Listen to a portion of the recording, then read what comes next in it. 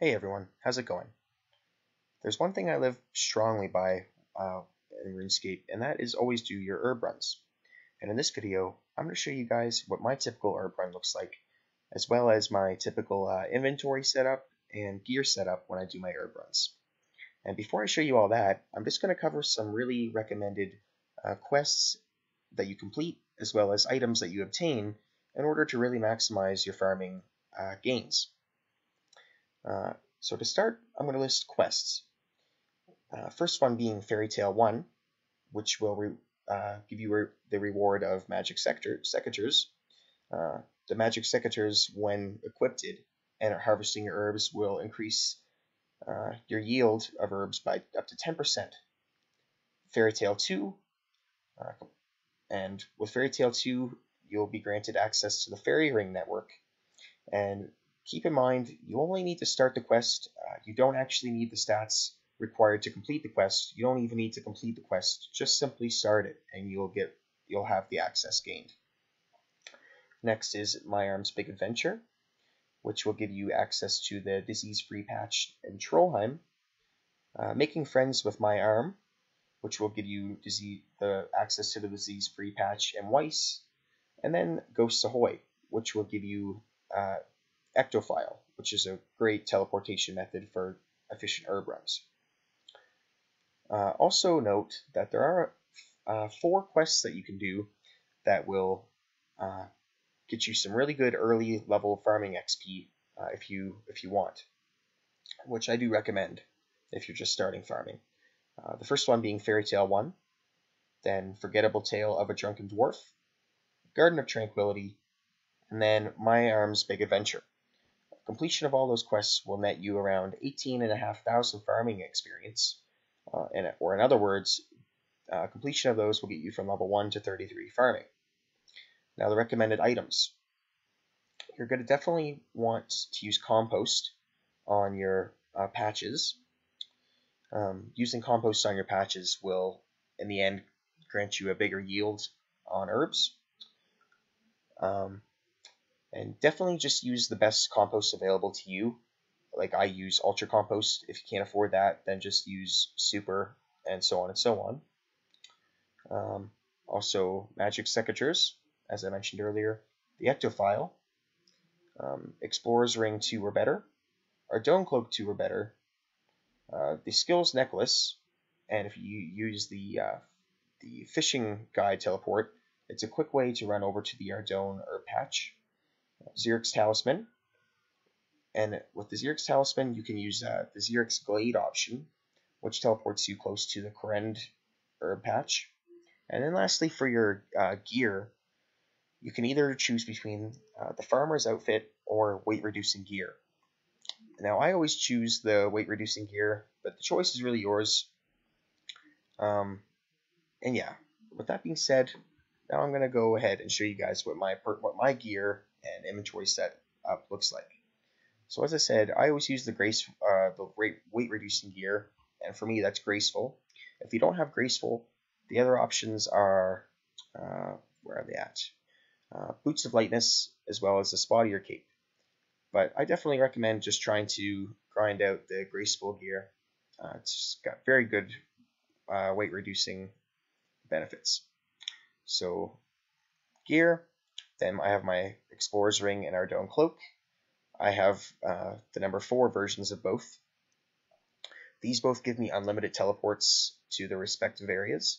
If you have the Explorer's Ring 2 or 3, same with the Ardougne Cloak 2 or 3, then your teleports are limited. So just keep that in mind. And then the Magic Secateurs. And this is what my gear looks like for my typical herb run. Then my inventory setup. Now this is going to be, this can vary from person to person. Really, it just depends on, your stats as well as your quests and achievements that you have done. So this might not look the same for you, but I'm going to try my best to also mention a few alternatives, just because I'm keeping in mind that, not everybody's going to have the same access. Now, as you can see, I have all these ruins as well as my battle staff.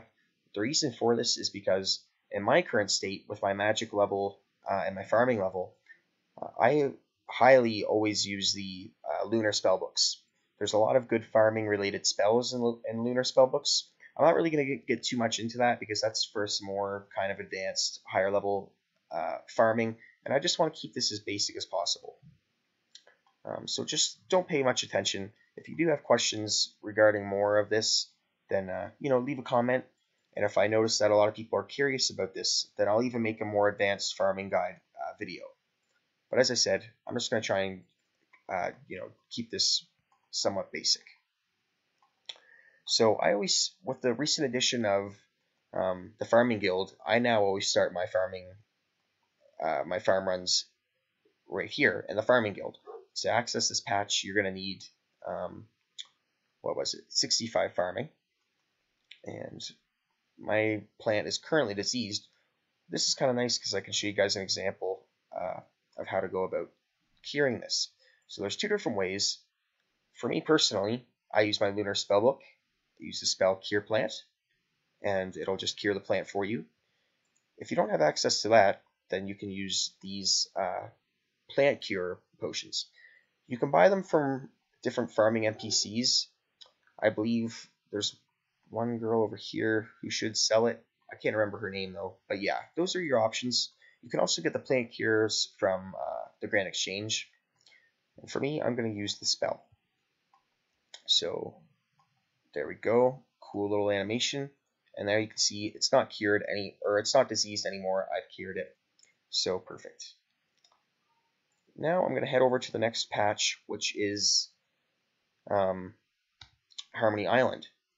This is, in order to access Harmony Island, or in order to use the patch at Harmony Island, you're going to need to have the completion of the Elite Mauritania Diary. Now, there are some pretty heavy requirements for this completion, so again, you may not be able to access this patch, and if not, you can just skip past this patch, no big deal. The next patch is Weiss. As I mentioned, there is a quest requirement for using Weiss. And also, you need to light this fire, or you need to construct the Fire of Nourishment. I don't remember exactly all the things that you use to construct this, but if it's not constructed and you go and click on it, it'll tell you exactly what you need to construct it. And then you'll be able to use this patch. Without this being lit, you can't use this patch. So keep that in mind. After that, I teleport to house, and I head on over to the Trollheim patch. And again, if you don't have a portal nexus or you don't have portal rooms, you can use the Trollheim. You can convert a house, teleport to house tab into a Trollheim teleport tab. Like I said, there's lots of alternate methods, and if you're curious about them, you can just do a simple Google search, and you can see just how many alternate methods there are. So that way, you can scale to whatever it is that whatever kind of current situation you're in. So as you can see, right here is where this patch is in Trollheim. Next, I go to the Corrend patch. In order to do that, as I said earlier, use the Xerix Talisman and use the Glade option. I have mine mounted in my house. Then you just run over slightly more southeast, but more eastern. Then you'll see the farming icon pop up. And right over there is your Corrend patch. So perfect with that. After that, I head on over to the Ardougne farm with my cloak. And right here, it takes you right here. And if you don't have this as an option, you can use the Ardougne teleport tab or the Ardougne teleport within your portal room in your house. Or the skills necklace, as I mentioned earlier. Again, tons of alternate options that you can use if you don't have access to everything that I do. Then, if you pull this up, you'll see the ectofile takes us to Port Phasmatis, and if you run all the way over to the west, which I'll show you, the farming patch is right over there. And I'll run over there just so you guys can get a good look. Another thing I should mention is that when you're harvesting and I think I did mention earlier, but when harvesting the herbs, make sure you have the magic secateurs equipped, or you will not get the 10% increase in yield. So right here is the next one at Port Phasmatis. And after that, I head on over to Falador, the Falador patch. And if you open up the map, you can see it's kind of between Falador and Port Sarim. Draenor village is over there. And then the patch is right here. Using the ring will teleport you. You see there's a little icon. It'll teleport you right in the cabbage patch, just south of the farming area.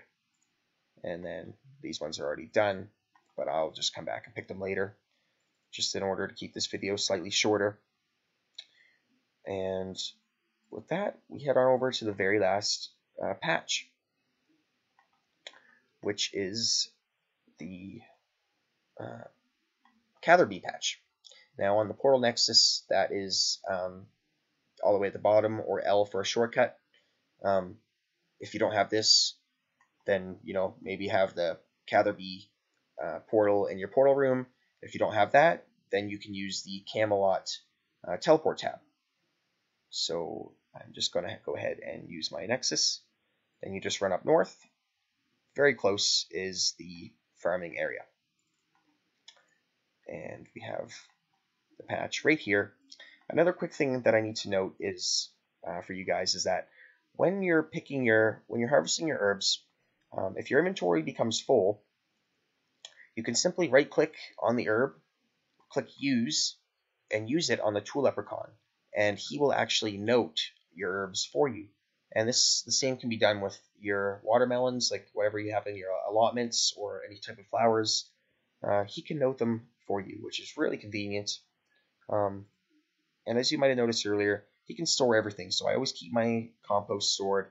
Don't forget to use your compost on the patch before planting your seed to get that extra benefit of the compost. And that should be everything that you guys need to know about efficient herb runs. All the recommended quests, all the recommended items. This is, and again, that was just the order in which I do my patches.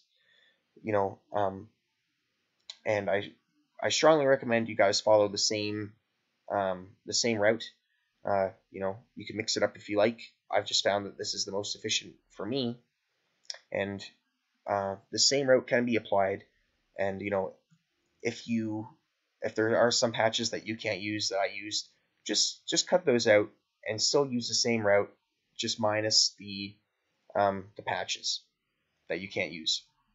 And one more thing I wanted to note, the seeds that you use are going to be dependent on two things. One, if you want to get more profit out of your runs, or if you want to get more experience. If you want to get more experience, it's really simple. You just use, obviously, the seeds that are best, that are the highest level for you. I'm using torstols. Those are the highest level. I'm getting the most experience out of it. Now, if you want to get GP out of it, then you can simply go ahead and